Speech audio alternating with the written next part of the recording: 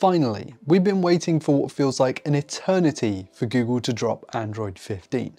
I just installed it on my Pixel 8 Pro and I've come to a bit of a realization. I have been enlightened, so let's talk about that. Hey guys, I'm Ryan Thomas, and do you remember the last huge Android update? Drop it in the comments. For me, the best of all time has to be Android 5.0 Lollipop.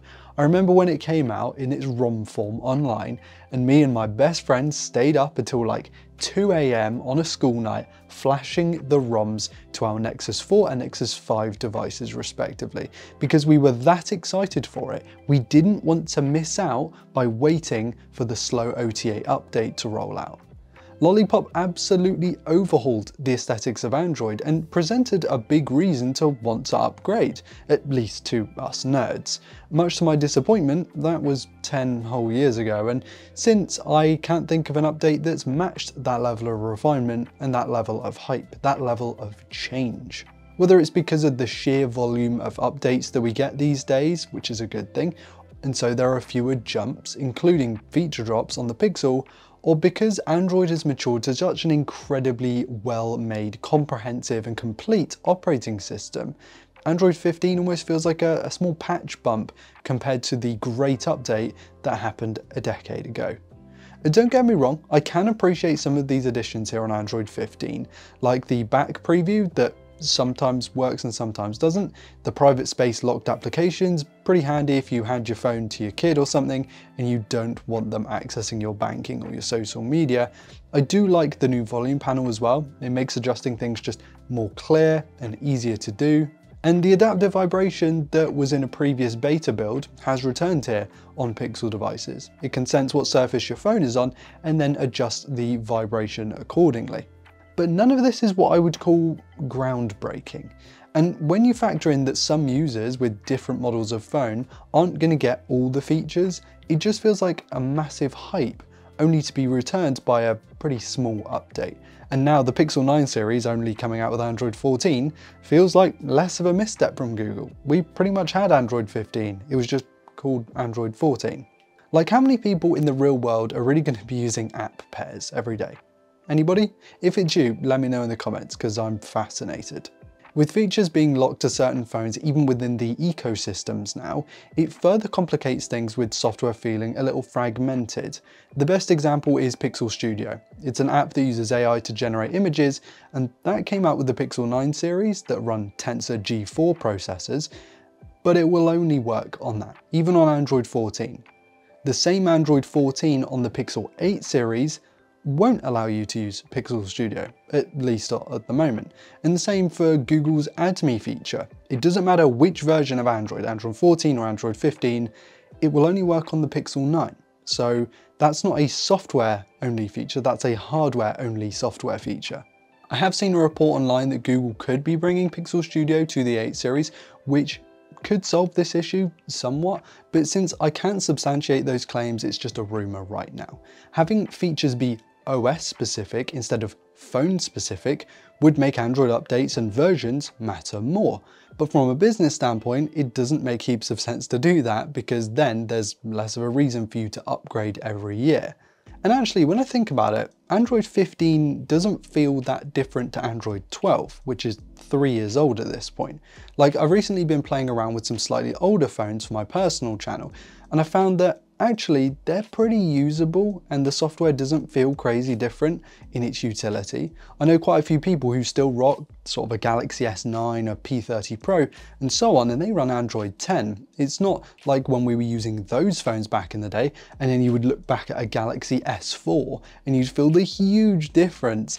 It's just not the same. And Android 11 is just coming up to its end of life, but the 4-year-old OS isn't fully obsolete yet, despite seeming ancient these days. So people using outdated smartphones, if they don't need the latest and greatest features, is actually far more viable now than it was 5 or 6 years ago. Also, if by this point you're wondering why I have Android 15 on my Pixel 8 Pro and not Pixel 9 series devices, it's because my 9 Pro is with a colleague at the moment, and I'm stuck with this.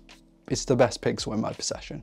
The bigger changes and differences OS to OS are more likely to be found in the different software skins. So like the difference between Android 14 One UI versus Android 14 Pixel Experience versus Android 14 Oxygen OS, you get it.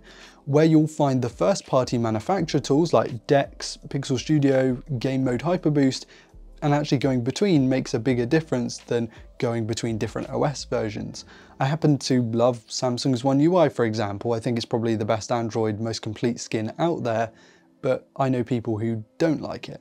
And stock Android itself is so incredibly stripped back that it's really up to these different device manufacturers to implement their own versions of these features. It's not like base Android is full of features and then Samsung, OnePlus and Google just slightly reskin it with a few little features sprinkled in there. No, these specific OS skins are pretty comprehensive in their individuality, and that's why it feels so different going from a Google Pixel 9 Pro to a Galaxy S24 Ultra, despite the fact they both run Android 14 until today, I guess. Android feeling samey between Android 14 and 15 can sort of be tied into why smartphones feel so similar year on year. I have a video coming, by the way, about why that is, but the feeling has started to become that we've hit the peak smartphone, so to speak. And that's not exclusive to the hardware on offer. Functionally, everyone I know seems to be pretty content with the software on their smartphone. I can't think of a single time someone has gone, I really need that feature, and it not be hardware. We've sort of hit a plateau now. Alright then, so what updates would make me excited and what would make a huge difference? Well, if a Dex-like smartphone tool could be implemented across Android, I think it would be pretty big, as I think most Android smartphones are capable from a hardware perspective and could be little Pico computers. With ARM performance being as good as it is, I do feel like that could really add value to smartphones, especially to make use of that crazy hardware. I mean, 12, 16 gigs of RAM in a phone? You could really put that to work with a little Pico computer. A Google version of AirDrop, perhaps in collaboration with Microsoft, would be pretty cool. Logistically, it would be pretty tricky as well. It would be a pig to get off the ground due to there having to be partnerships between competitors, but I think that could give quite a few people a reason to switch to Android, and it's a feature that I would use all the time. I'm a sucker for UI overhauls, so if and when there's a big change to the aesthetics, I could totally see myself getting excited for a new OTA update to come out and download that. I mean, saying that, I want your opinions on this in the comment. I feel like the Pixel aesthetic right now is pretty good. Like, as much as I like Oxygen OS, I'm starting to find the Color OS sort of bubbly look a little stale, and I think how Google does it on the Pixel is just really, really good. I'm not sure I'll ever have that lollipop excitement again for Android updates, and that's okay because I'm not a kid anymore, and neither is Android. It's come an awfully long way in the last half decade, and perhaps instead of lamenting the lack of innovation, we need to celebrate just how good this OS has become. Let me know what you think of Android 15 in the comments, and actually, are you in agreement that we haven't seen huge changes for the past couple of years? Or conversely, is there a particular feature that you're really excited about or have been in more recent times? And I'd love to hear if you have a feature idea that no one's really spoken about that could be implemented in a new OS that would make you excited to upgrade. And while you're down there in the comments, be sure to hit like if you enjoyed today's content and subscribe to never miss another upload. I'm Ryan Thomas, and I'll catch you later. Cheers.